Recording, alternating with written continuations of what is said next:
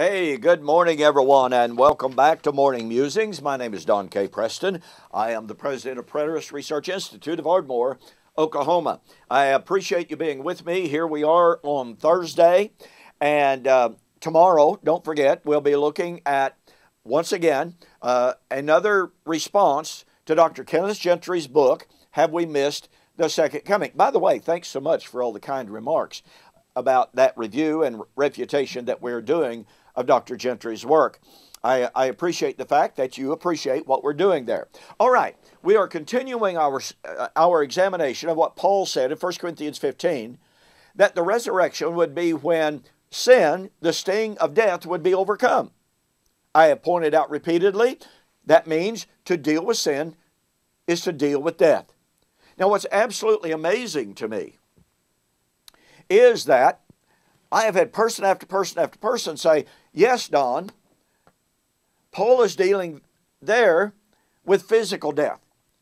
But in Romans chapter 5 and Romans chapter 6, Romans 6:23 especially, when Paul says the wages of sin is death, there he's talking about spiritual death. So they're talking about two different things. No, they're both talking about the death of Adam. As in Adam, all men die, even so in Christ shall all be made alive, 1 Corinthians 15:22. Wherefore, as by one man, i.e. Adam, sin entered the world and death through sin, Romans 5:12. Paul never says, now I want you to know that I'm focusing on this or I'm focusing on that. Now, does he have to use a given specific word, term, or phrase that you and I would like for him to? No. We have to learn to exegete Scripture based upon Hebraic thought, not on journalistic rules, artificial rules that you and I might establish. And you know, I've had people tell me, well, Paul nowhere uses the term spiritual death. Now, come Monday, I'm going to spend some time on the reality of spiritual death. But just the other day, I'll give a little intro here. Just the other day, I had one individual tell me that, well, the idea of spiritual alienation is right, separation is biblical, but the term spiritual death is not found in the Bible. Therefore, that is a false doctrine. Now, like I said, come Monday, I'm going to be examining that doctrine, that claim, because look, if there is no such thing, biblically, as spiritual alienation, spiritual death, then I'll just simply say right up front, my entire argument that I've been making is false. Because it is my position, it is what I believe to be the biblical position, that when God said to Adam and Eve, in the day you eat, you will surely die, he was not talking about biological death. He was talking of the fact that that very day they would be cast out of the garden, they would be spiritually alienated from him, they would be spiritually separated from him. They would spiritually die. So if it could be proven that there is no such thing as spiritual death, then yes, my position is false. I freely admit that.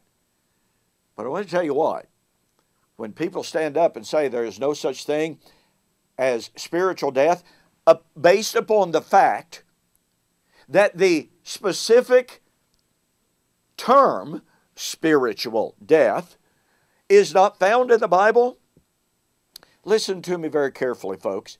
This is an absolutely horrid hermeneutic. That is imposing journalistic demands on the biblical writers that are absolutely artificial. We have no right to say, sitting here 2,000 years removed and more, from the biblical authors who wrote in a different culture, in a different milieu than you and I do, and to say, well, you know, because the writer doesn't use a given specific term that I think he ought to have used, therefore he couldn't be talking about doctrine X, Y, or Z. What right do we have to impose that kind of journalistic demand? We don't. And yet, just the other day, on Facebook, I was told emphatically, well, the idea of spiritual separation is in the Bible. The idea of alienation is a biblical term. But the Bible never uses the term spiritual death, therefore the doctrine is false. You know, if we took that approach, if we took the approach that because a specific word or term or phrase is missing from any given text, that a given doctrine is not true, then we would eliminate eschatology, basically. Now, let me illustrate that very, very quickly. Got to go on. In my debate with Dr. Joel McDermott in 2012, a book of which is available on my website, I urge you to get a copy of that, I argued from Isaiah 25 and 1 Corinthians 15. Paul said that the resurrection of 1 Corinthians 15 would be when Isaiah 25 verse 8 would be fulfilled. I demonstrated from the text of Isaiah 25 very carefully, very exegetically, very logically, that the resurrection that Isaiah predicted would be at the fall of Jerusalem in AD 70. Dr. Joel McDermott got up and he said, well, Don made a great point, you know, great presentation, but I don't see the term final resurrection in Isaiah 25. Therefore, there's no way to know that Isaiah was talking about the final resurrection. Well, I got up and pointed out in response, the term final resurrection is not found in 1 Corinthians 15. The term final resurrection is not found in Revelation chapter 20. The term final resurrection is not found in 1 Corinthians or 2 Corinthians chapter 5. It's not found in 1 Thessalonians chapter 4. Oh, but wait, Dr. McDermott believes that all of those passages refer to the, quote, final resurrection. He was appealing to, just as the person on Facebook did the other day, to an absolutely flawed, absolutely fatally flawed, corrupt hermeneutic.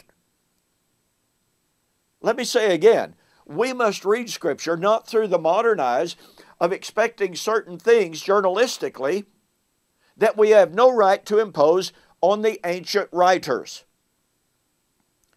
The Hebrew writers, the writers of the Bible, absolutely did not believe that because a given word, term, or phrase was missing in a context, that meant the doctrine was not there.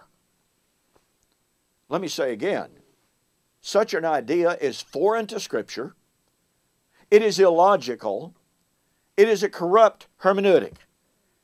Now, I wanted to take the time today to share with you the importance of proper hermeneutic so that when we come to these New Testament passages and they do not contain certain word terms or phrases that we automatically jump up and say, well, you know, Preston says that Romans 5 is about spiritual death. Oh, but I don't see that term.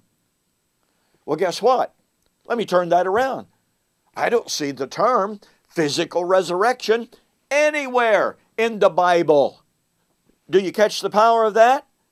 Those who say, I don't see the term spiritual death in the Bible, therefore that doctrine is not there.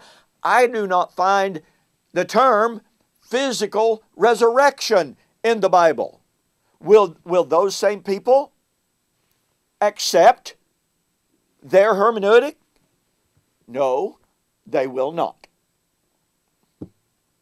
So, with that presented, all right, I want to thank you so much for joining me on today's morning musings. Let me suggest, please, that, where'd it go? Must have mailed it off. Okay, my book on Daniel chapter 12, the resurrection of Daniel chapter 12 and verse 2. Yes, I've got a discussion of hermeneutic in there and how to properly interpret Scripture without resorting to these false hermeneutic that says, oh, a given text is missing given words, therefore a doctrine cannot be there. Let me encourage you to go to my website, donkpreston.com, BibleProphecy.com, order the book, The Resurrection of Daniel chapter 12, verse 2, fulfilled or future. Be sure to send me a note that says you saw the offer on YouTube or Facebook, and I'll refund your shipping. Once again, thank you so very, very much for joining me on today's morning musing. Don't forget, tomorrow we have another video in refutation and response to Dr. Kenneth Gentry's book, Have We Missed the Second Coming? We will see you there on the flip side.